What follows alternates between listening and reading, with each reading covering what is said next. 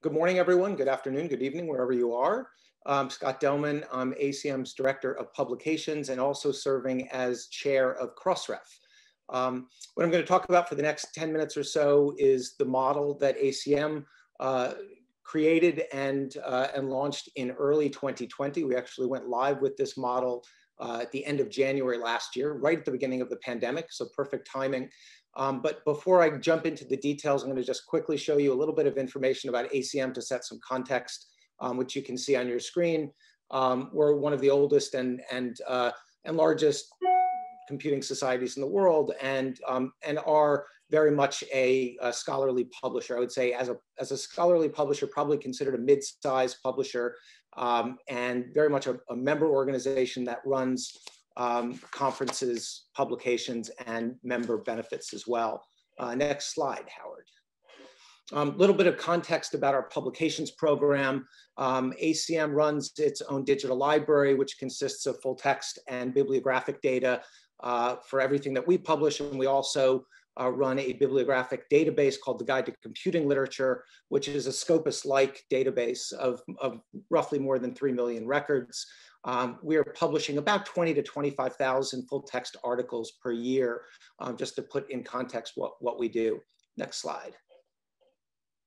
So this session has really been framed as experimentation in OA, although I think for ACM, we're a bit past experimentation at this point. We've made a decision as an organization that within a 5-year time frame, ACM will become an open access publisher. And we'll be using the ACM open model that I'm going to talk about this morning as one of the main paths to get to that future. But there's a very clear timeline, and we are about a year and a half into this transition, and things seem to be going very well. The two things that really are kind of sitting at sort of the top of the goal pyramid for us are to create a publication program that can be innovative, that will better serve the research community and our membership than the subscription model has served in the past by opening up our publications, putting them in front of the paywall, and making sure that they get more visibility, more usage, more impact on the community. But of course, to do this in a sustainable way. And sustainability is really at the heart of everything that we do here. Howard, next slide. So first and foremost, a little bit about ACM's publications program. We're about a $20 to $25 million publishing operation. And if you look on the expense side, we're a similar number. So we're not generating an enormous surplus or profit. We are a nonprofit society publisher. And so when we developed this ACM open model, it was really built from a perspective of cost sustainability, making sure that we have enough income over the long term to continue our publishing operations and serving our membership.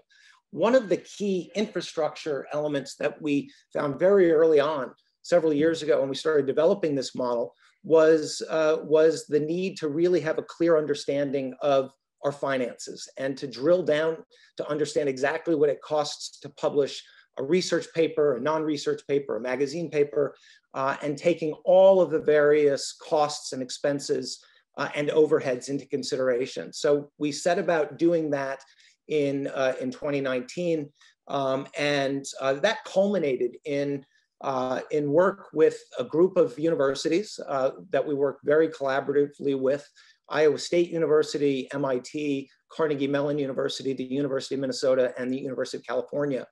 And once we started developing the model, we really wanted to understand what sustainability meant for ACM, because everyone uses that term, but for ACM, it has a very specific meaning. And when you look at your finances, you understand that one publisher is very different from every other publisher. For ACM, what that means is at a very base level, that as we transition to OA, we need to be able to generate approximately $23 to $24 million a year. So everything is stemming from that piece. Infrastructure question for us was, how do we get at all of this data? We're a relatively small operation in terms of staff and resources, and so quite a lot of effort was put into understanding exactly what that financial picture looked like. Once we did that, we decided to be totally transparent about it to the community because sustainability for us, of course, we wanted to convey what that means to the institutional partners that we were working with and also to prospective customers down the road. So we published an article in our flagship. It was distributed in May of 2020. And if anybody's interested in seeing what that article looks like, I'm happy to send that. Just send me an email. Howard, next slide. A couple of screenshots of that article, details on where the revenues and expenses for ACM come from. This is going to be fundamental to understanding the model a bit. Next slide, Howard. And then next slide as well, and we'll jump off of these screenshots. So the next piece for us in developing the model was really understanding two different elements. On the one hand, what did the publication data look like? Where were published articles coming from? What institutions in particular were affiliated with those authors?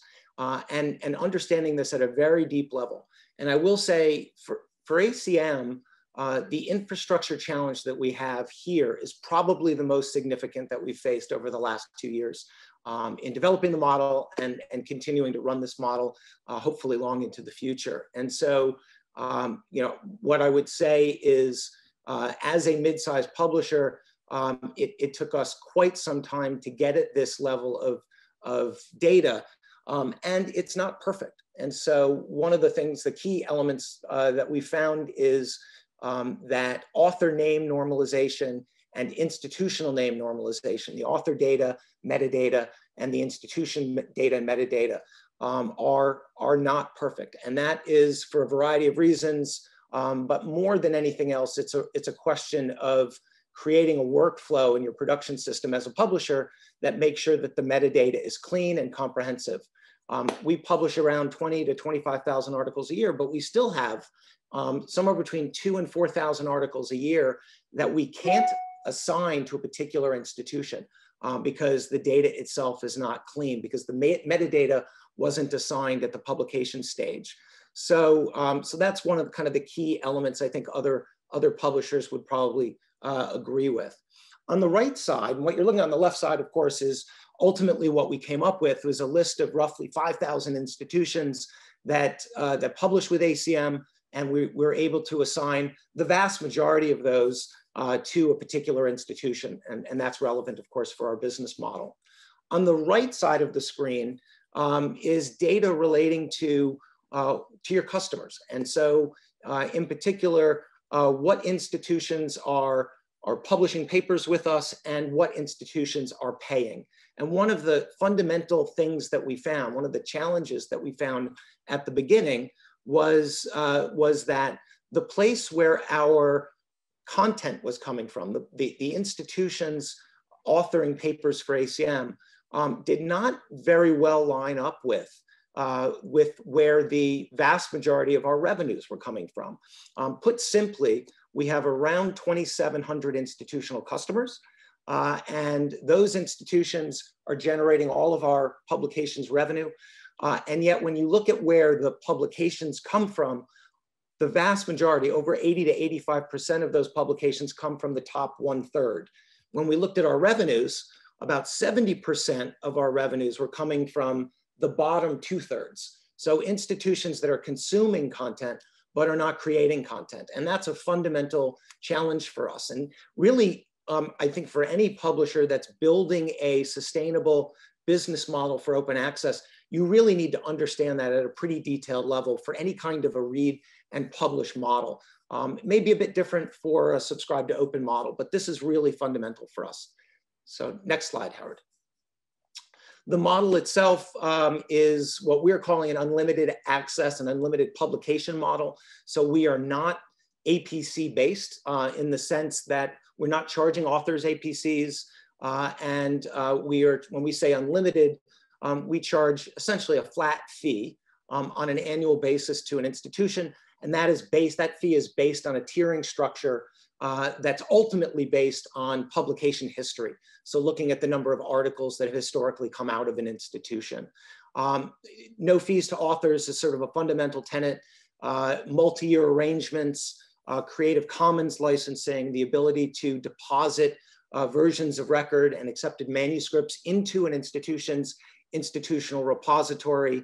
And then, of course, keeping tiering flat for an institution over the term of that agreement, and then using the publication data as it progresses over time to determine future tiering. Howard, next slide.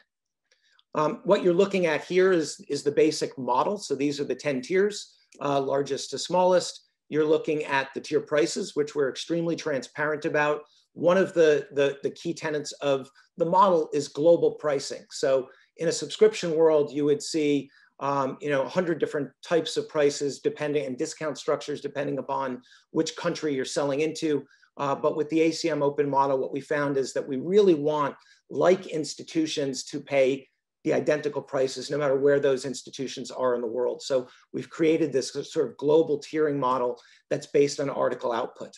And you can see roughly in that fourth column, approximately for ACM, where that content is coming from in terms of numbers.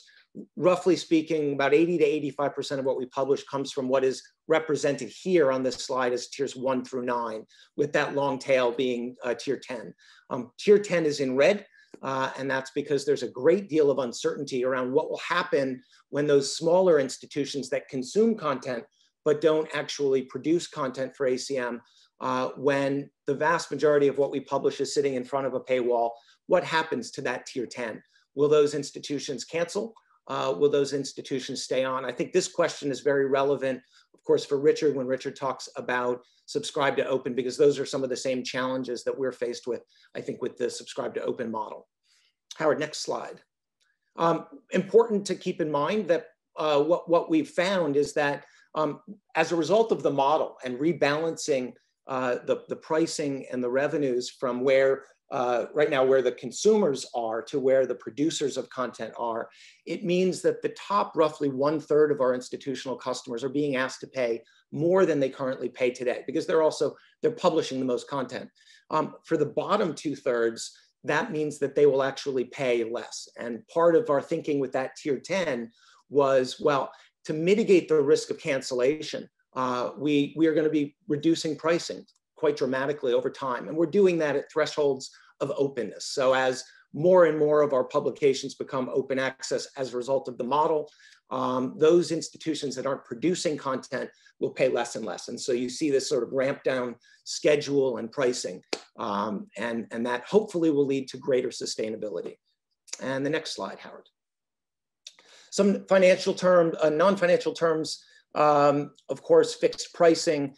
We've decided not to go with the APC model for a variety of reasons. One of those reasons, quite frankly, is library budgeting. Libraries, when they're doing their annual budgets for periodicals, they really need to understand what they're going to be paying. And because article counts seem to go up and down from year to year, and in some cases will go up dramatically from one year to another, the predictability aspect of this was really key for our institutional partners. And so that really was the basis for putting into place this unlimited model. Automatic deposits, regular reporting, and of course, being extremely transparent on our financials and really making it clear that ACM isn't using this model to grow its surpluses and grow its profitability, but we're using the model to really create a sustainable open access future. Next slide, Howard. So another aspect. About to wrap up. I'm about to wrap up. Okay. So some of the infrastructure, let me just kind of go through a very quick list of the key infrastructure pieces for us that we had as a major challenge.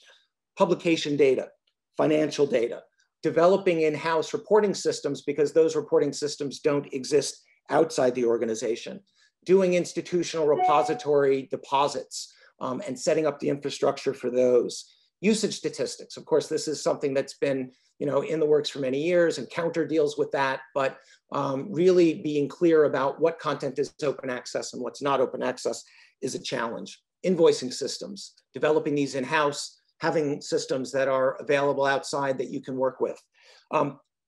Completely rejiggering or reworking your production workflows, and sort of being more, let's say, more aggressive about using institutional identifiers, using author identifiers like ORCIDs, mandating those identifiers, and using the institutional identifiers like the ROR database are all going to play a major role.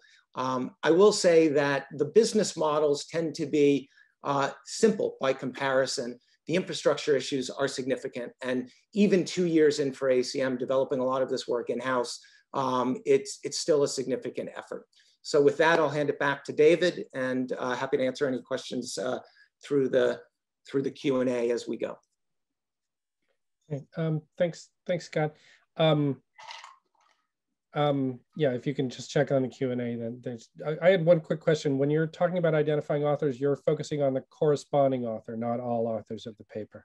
Yeah, I mean, we certainly look at both categories. So on the one hand, the model itself and the tiering is based on just corresponding articles, corresponding authors that are affiliated with those institutions. We also look at all affiliated authors, and we have that data as well, because we do provide, as part of the model, automatic deposits of accepted manuscripts for all of the co-authored articles that are not corresponding for an institution. So if an MIT, which is a participant in the pilot, has lots of co-authors of a work where the corresponding author is not from MIT, that we certainly will send them a version of the work to put into their IR.